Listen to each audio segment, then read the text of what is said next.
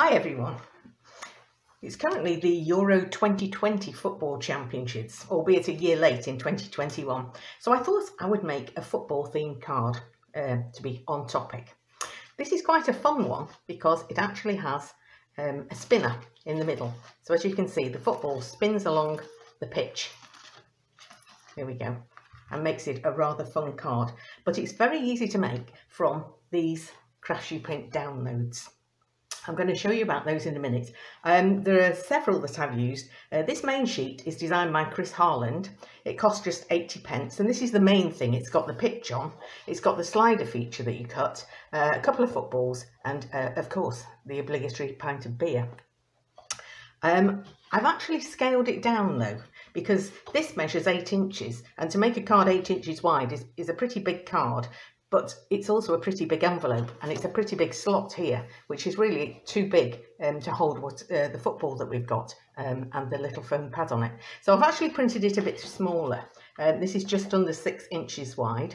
I just did this on my printer, and this is the one I'm going to use, putting it onto a 6-inch square card blank.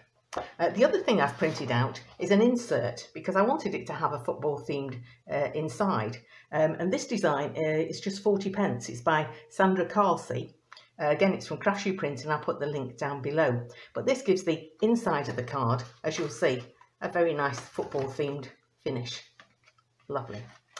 So I'm going to put the links for those if you want to download them. I'll just mention that the actual slider card, that main piece, is 80 pence. If you're in the US and you're making this card, you can change the website over into dollars, and it will be $1.13. You just go onto the Craftsuprint site through the link and click where there's a pound sign and turn it into dollars. So once you've downloaded those sheets, you need to save them, because if you save them, you can use them over and over again from your computer. So you really get good value for money. So don't forget to do that. And when you've cut them out, this is roughly what you'll have. This is my, I think it's just under 6 inches by 6 inches white card blank. It's quite heavyweight card, and one of the secrets of doing these slider or spinner cards is to use heavyweight cardstock, because as you can imagine, if you use thin card, when the penny runs along, it actually bends the card. And it doesn't run smoothly, so you really need to have strong card to support it. This is 220 grams, I think, £110 if you're in the US, but yeah, nice and sturdy for your card. Here's what I've printed out. I've got my pitch already there, and I'm going to put that down the middle. I've already cut out the groove here, which wibble wobbles and makes the football go up and down, which is quite fun. And it's got some little extras as well, the beer, the football, and I haven't put anything on the back of that because that's going to go onto my 2 pennies to roll along. So starting with the pitch, I'm just going to put some glue around the edges and fix this down onto the front of the card. Closer to the bottom because I've got things to go at the top. That's looking pretty straight. There we go. Now we're going to put this right on the middle, lining up the white lines, but you'll see that I've already put some 3D foam tape on the back. You need to lift it off so that there's room for the penny, which runs like this, to be able to roll along. You don't want it brushing against the actual pitch. Now, because the penny's quite deep when you get a 3D foam pad on it, one level of 3D foam tape isn't actually enough. So I put 2 on there. I'm just going to finish this one off. So I've got 1 layer there, and I'm just going to put another one on top. You can buy this foam. It's it's less than 1/4 of an inch thick. It's quite narrow. Or you can just cut down some foam tape that you might already have. As long as you leave it on the backing paper, you'll be able to cut it quite easily.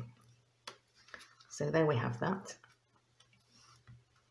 And I'll just show you. This is the 3D foam that I've got. I buy it actually on a roll like this. So I put it down onto some old backing paper, and then it becomes really easy to just be able to cut it to whatever size you like, and it's supported by the backing paper. So that's how I got that. So we've now got 2 levels on each. I'm taking off the protective paper, so I've got the sticky bits, and as I say, lining it up on the front with those white lines to create my three-dimensional football pitch, like that. Lovely. So there's quite a depth in here. So now we need to make the football spinner. And I'm going to use 2 single penny coins, and I'm going to sandwich them with a 3D foam pad like this one. Now this is square. If you can buy round ones, all the better. But if you've only got square like I have, then you need to just round off these sharp corners so it rolls a bit better. So I'm just taking a little bit off.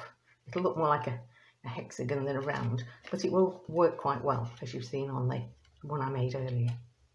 So just take those corners off.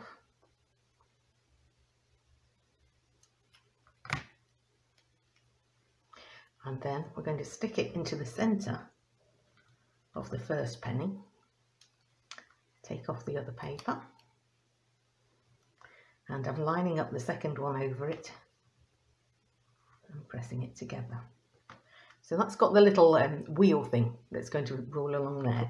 But before I put it in, I want to put the football on. So for this, I'm just cutting a little bit of double-sided tape, just ordinary, it's not thick. Sticking it onto my penny and removing the backing paper, sorry. And I'm going to stick my football down. I really need to get this centred, so I'm doing it this way up so I can see what I'm doing, because we don't want it to be wobbly. And that's looking pretty good. Okay, now to insert it in, you just go into the middle where there's a bit more play.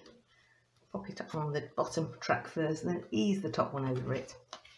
And with a little bit of, there we go, a little bit of coaxing. Ah, it's not doing well, this one. There we go. It's easing. There we go. Better. But it will run. If it's not running properly, you might just need to trim some of these edges, or you might just need to put a little bit of talcum powder on your 3D foam pad. It might just be that the edges are sticky and it's catching, but it'll be okay.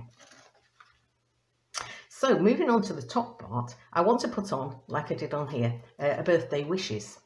And I've got a pot here. I bought a sheet with 28 of these on, and they're all different colours. I don't know whether you can see them. So I printed out the one sheet, I cut them all up and dropped them into my pot, and now I've got them in all colours, ready for whatever I want to do. So I've got a couple that are green. I'm going to use the Just For You, I think. And I'm going to glue it at the top of the pitch there.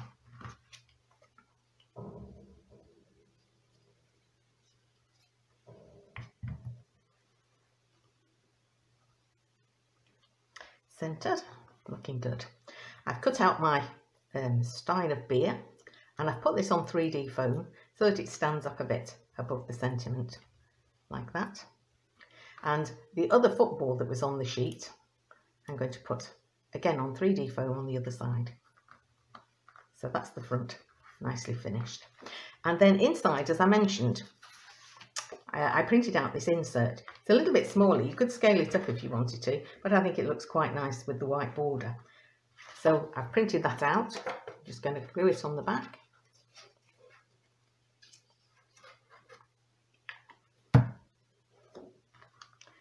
And centre it down.